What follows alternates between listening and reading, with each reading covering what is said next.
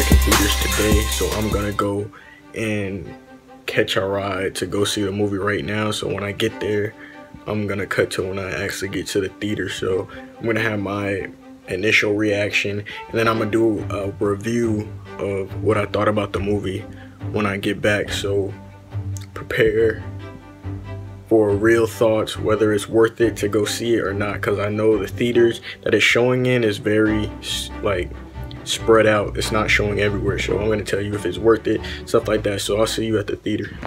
Yo, it is raining right now, but Boruto, Naruto the movie, people must see. Kishi put his heart and soul into this movie. You have to go see it. Like, I mean, it just felt like closure to me.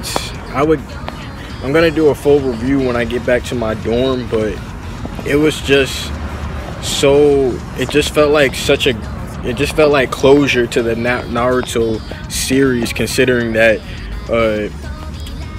the movie, like, that's the last piece of the story that we actually need to see. So I just felt like it was a good closure to the Naruto series, and you guys should definitely check it out. I know it's only in select theaters, but near my university they actually were showing it, so I got lucky. So I just think it was pure epicness. If you like action, like, it was just fucking dope, dude. Like, I got the feels when it discussed like just the Naruto Sasuke nostalgia and just reflecting back on the event. So I mean, that's really it.